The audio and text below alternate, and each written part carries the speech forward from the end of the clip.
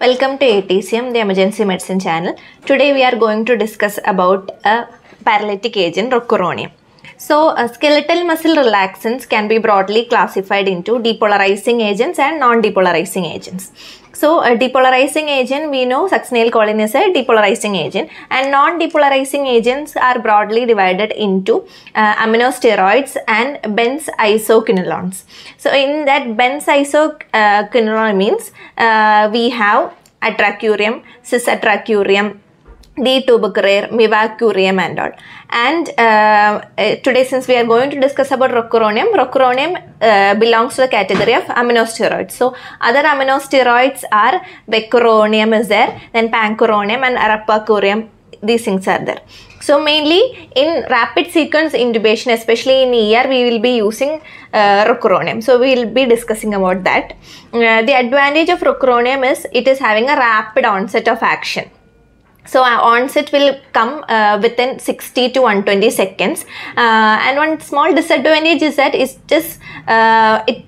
duration of action is only 30 minutes. So, within 30 minutes, the action will wean off. So, onset is rapid and duration is very less. That is only 30 minutes. Okay. And other advantage is that this skeletal muscle, since it is a skeletal muscle relaxant, it doesn't have any action on the cardiac muscle. So, it will cause muscle paralysis, but cardiac muscles will not get involved. Okay, so I have the Rocuronium. It comes as a vial and the dose for rapid sequence intubation is 0.9 to 1 mg per kg.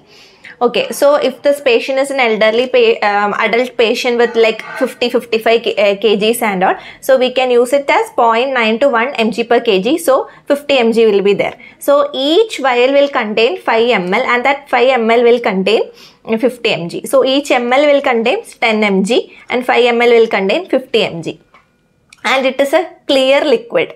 Like other induction agents like propofol, it is a milky. This one is a clear liquid, and this Rocuronium vial should be stored in refrigerator in 4 degrees Celsius. Okay.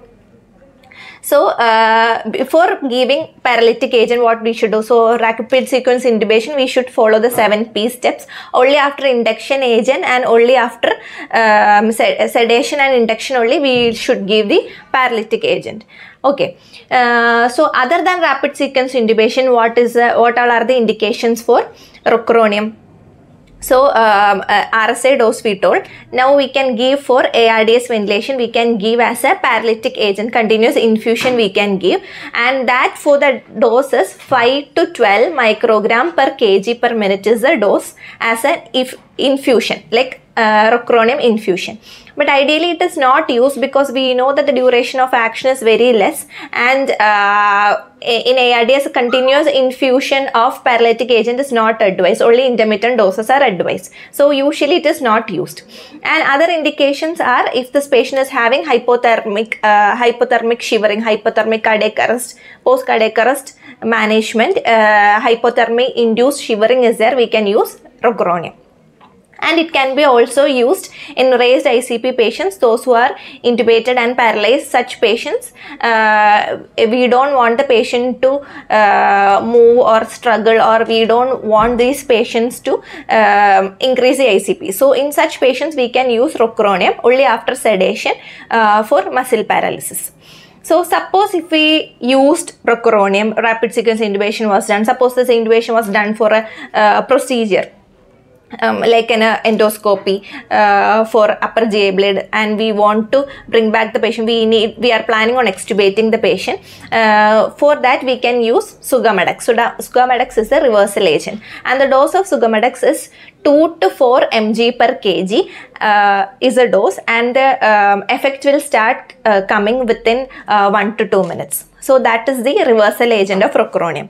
And Rocuronium in the body, it is mainly metabolized by bile and urine, 60% by bile and 40% by urine. So it is having some effects on patients who are having chronic disease and chronic liver disease. So in such patients with advanced CKD or CLD, in such patients paralytic agent can be altered to atracurium, since atracurium The degeneration is by Hoffman degeneration is the metabolism for atracurium. In such patients with renal and kidney dysfunction, we can plan on using atracurium as the agent.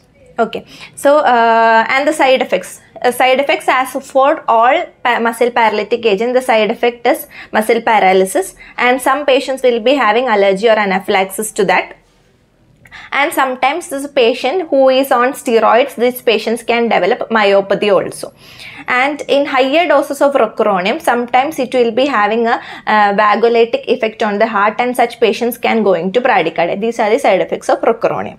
So we have discussed about rocuronium. It is a rapid onset of action is used in rapid sequence intubation as a muscle relaxant, and the dose for it is 0.9 to 1 mg per kg, and the reversal agent is Sugammadex. Thank you.